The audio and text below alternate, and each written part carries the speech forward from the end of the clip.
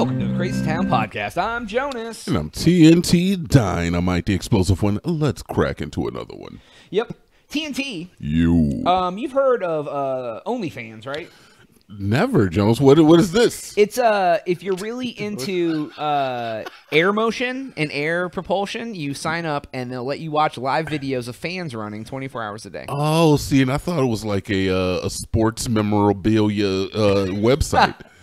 That's what I thought. So anyways, there is a story I saw online. There was a guy, I think it's a guy. Yeah. That was so obsessed with this OnlyFans model. Wow. That he got broke her name tattooed above his genitals. Yo. And he added her to his life insurance policy. Yo. It says the fan spent over 25,000 pounds a year on her content and has a dedicated shrine. Oh no. So, okay. He's just beating off all day. So like this is so very leveled, right? Let me start with this first. If I was an OnlyFans content creator. And you are. I mean, hey, you go to OnlyFans.com/Jonas's junk. Jonas's junk! Jonas's junk! That's so much funnier than what I had prepared. What you have? Holy shit. I was going to say, what are you, like Black Snake Moan? On White Snake Moan. But Jonas's junk is the greatest, dude. I'm going to subscribe. Well, good. So say Jonas, I have Jonas's junk, right? All right. And there's not even a still funny. Say not even a man. Say a woman gets obsessed with me, right? Yeah. Like, at what point do your morals kick in? Never. No matter what. Never. Like if you're just like, okay, this person is spending an obscene amount of money on my junk. Yeah, they got it apparently. But what if they don't? Like, what if like you find out somehow that they're actually giving away money they don't have, or like whatever? Like, does your conscience kick in and go like for this girl, he put her on his life insurance. Her name is like. At what point do you like say, hey, I need to get you a psychiatrist? Like, hey, like you can spend money on me, take me off your life insurance. Like, you don't need a shrine at my. It's like they're basically becoming false god. She's like a false god to this person. Yeah. And you know what? See now, look, I consume a little bit of Twitch, and I kind of feel like with some of the larger streamers who essentially you're like fleecing your community because it's like it's free entertainment. You can sit there and watch for free, or you can pay this person money. Yeah, you can tip them or whatever. Yeah, so it's kind of like a similar dynamic. In fact, like a lot of people have talked about the correlation between like Twitch and OnlyFans and ChatterBait. Oh, dude, if Twitch have nudity, man, they would. Then it'd just be a porn site because that's all that people would call it for. You're not wrong. But it's like, when do you like a lot of times in people's communities you hear them say like, don't give if you can't, and you got to respect people who say don't give if you can't, don't make yourself go broke on my account.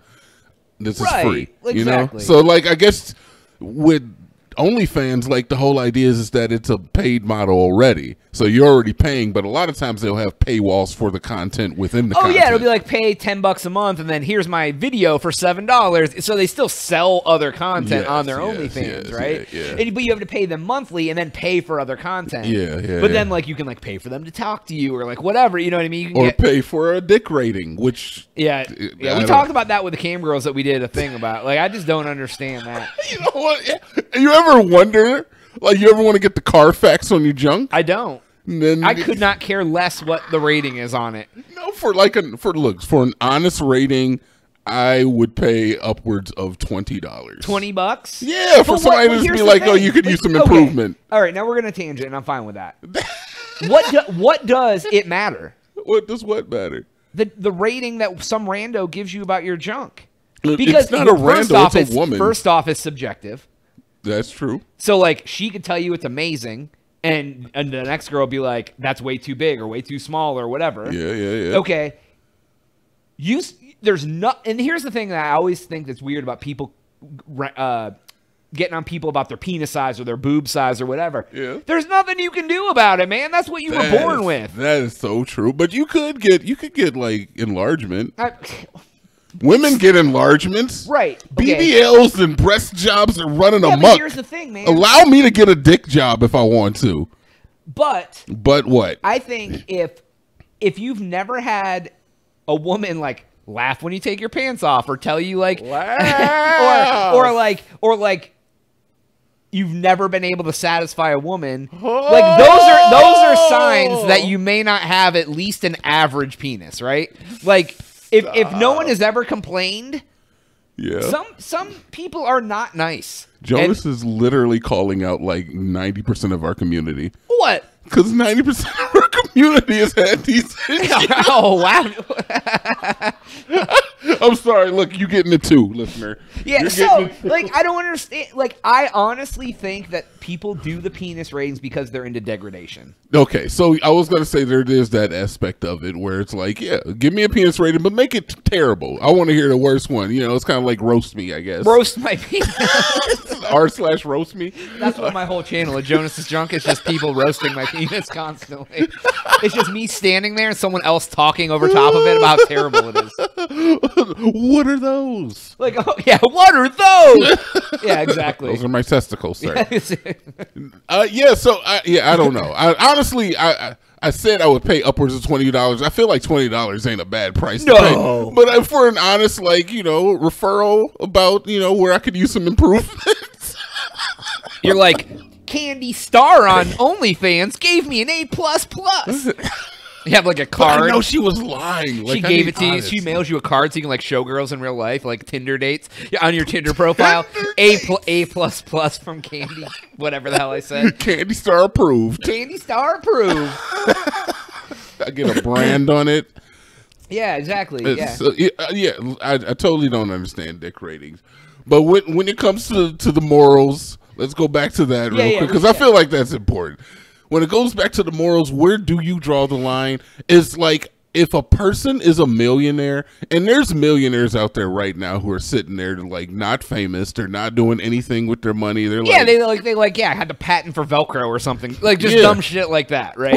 Or like you know, if you're in the tech industry, a lot of those they founded a company that got bought out by someone, and they have a ton of money and they're not famous. So it's like, if you have a bunch of disposable income, and who am I to tell you necessarily where you should spend it? If you want to spend it on your beat off material, I wonder if I had like millions of dollars, if I would just like find some like, I would just spend my time going to different OnlyFans to find one that like they're actually like a really nice person, or at least seem like that. And I was like, I'm gonna make your life worthwhile. Their OnlyFans was like them helping the homeless, and then their boobs fall out.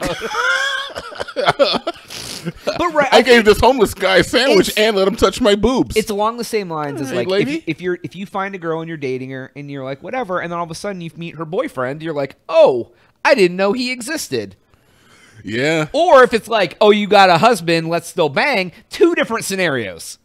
Like, you know what I mean? Like, if you don't know they exist, how can you feel any way about it? So if you don't know this guy is giving you his kids' college money, how do you know that that's the case? Wow. But if you find out, then the moral dilemma comes in. Yeah, and I mean, yes, it does. It does. To a point, though. To a point, because this person's making bad decisions with their money. They're going to make it one way or another. It should benefit somebody. Yeah, well, I feel like let it benefit me. If it gets to a point where someone's giving you like $1,000 a week or more, that's problematic. Then you kind of just realize, like, okay, they're giving like this guy. Oh, this story for this person said it was like $25K a year, so that's $2,000 a month. Nuts. That's like $500 a week, all going directly into her pocket. That's crazy. Right. So you know, it's for the majority of it. I feel probably more people do if they find out. Probably are like, hey, like. I would hope so, but on the same note, like I say, if they got it, they got it. We call those whales in the industry, by the way. Yeah. I mean, they call it, in stocks and crypto and porn. Do they really? I guess, yeah. They call whales are the ones that have all the money. Okay. They come in and, yeah. But, you know, I figure, like, no matter what, let me say this. If Jonas's Junk blew up and some girl was like, I tattooed Jonas's Junk above my vagina, I'd be like, yo, all right, we're getting that removed. No. I couldn't do it, dude. I couldn't do it. Some random girl. She put me on her life insurance policy. I would be like, honey. Yes. Thank you. Put your dad on. I will cancel mine immediately. Whatever. Anyways, that's all the time we have for today's episode. Go to thecrazytown.com for Jonas. TNT. Oh, yeah.